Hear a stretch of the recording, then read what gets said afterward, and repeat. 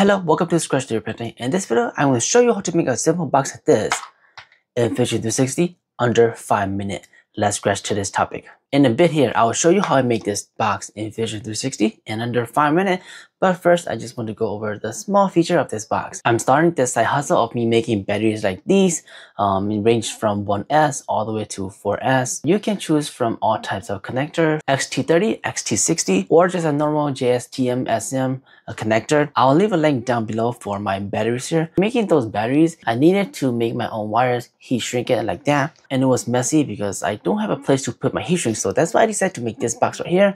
And if we open here, we can see that this side is 30mm, this side is 15mm. I have not got the time to cut these yet. These are just normal heat shrink tube here. So this side is going to contain the 30mm and this side is going to contain the 15mm. This box is simple but really effective. It can close down. You do this, it's not going to fall, which is very nice, convenient. And back here it has hinges, as you can see there.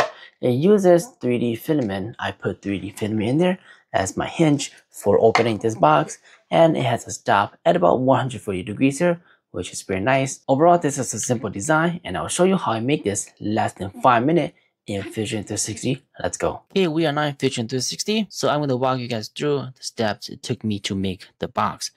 So first, I made a sketch right here. It's a 100 by 50mm. I then extrude the box by 40mm as well right here. Then I went back to my first sketch, extrude the bottom by 3mm so that we have a bottom there. Next, I made another sketch on top, dividing both boxes. Then I extrude that all the way down, so now we have two sides. Then I made my third sketch 8mm down and all the way, just so that we have these two extra space for our text. I then extrude these by 5mm down. Next, I went ahead and chamfered this right here, just so that we don't need support and this can print at a 45-degree angle. Then I make another sketch up here for my text to go. Once I did that, I extrude the text by -0.5mm so that we can see when it is 3D printed. After that, I went to my first sketch at the bottom here and I extrude it all the way up here just so that we have this extra little bump here just for the look of it and so that the lid can close later on too. I then make another sketch on the side right here. This is going to be my hinge. This is a 5 by 5 box with a 2mm circle in the middle. That's for our hinges. And that's where our filament is going to go inside to make the hinge. I then make my first sketch right here. Then I mirror this over to the other side just so that it's symmetrical. I then extrude another block right here. And then I extrude another one in the middle.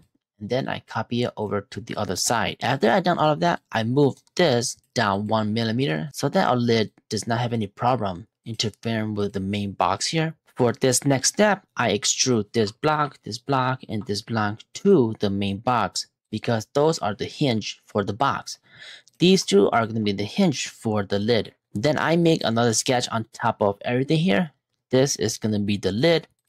After I've done that, I extrude it and make a new body. Now we have the box and the lid, which is a good sign. I then fill everything so that we have a closed lid and a closed box right here, so that is gonna be perfect. We are pretty much done with the basic of this box. Next here, we're just gonna have to fix some stuff so that it does not interfere with each other and it can open nicely. After this, I made another sketch on top of this. This is for the overhang of the box so that it covers it and does not leave any space for the box or anything inside to leak out. If we take a look at the section here, you can see that my lid comes down a little bit past the box, which is very good. The next step I did is to round these two hinge off like that so that it does not interfere with the box here. If I leave it square, it's going to hit it and we can open the lid at all. Next, I did the same thing for the hinge on the box. Then right here, I test it and it opens very nicely without any interference. If we look at here, it looks really good, no interference at all.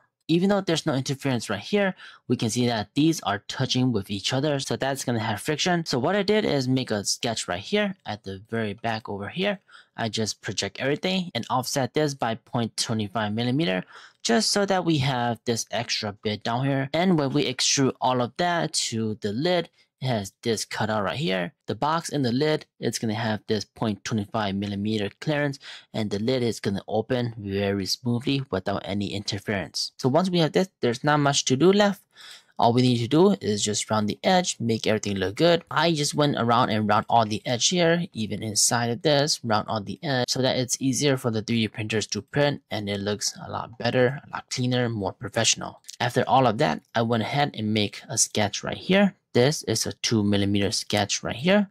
This is for the lid so that it comes down and lock on this part right here. And once we have all of those, it's completely done and we have finished making our box right here. There you go. That's how you make this box in less than 5 minutes. And we have an open hinge that works really nicely right here. This is a 140-degree open angle, which is very nice. As shows out there, it was pretty simple just to design this box. Just make a rectangle, make a split in the middle, and add a lid, add a hinge, add a small offset right here for the lid to shut and lock in so that it does not fall down, which is pretty convenient. And I hope this tutorial helped you to make box like this. Yeah, there are many cool boxes out there, stackable box, infinity storage. I don't really need those, I just need a simple box to store my heat shrink. Just need a simple box that closes and locks that holds a heat shrink. I'll leave this model in the description down below as well. If you enjoyed this video, leave a like, subscribe to the channel because more amazing videos like this is coming. And if you haven't yet, become a member of the YouTube channel. And if you need batteries, just head down to the links in the description down below. Hit me up and I will make these batteries and send it to you. Thank you so much for watching, and as always, keep on 3D printing.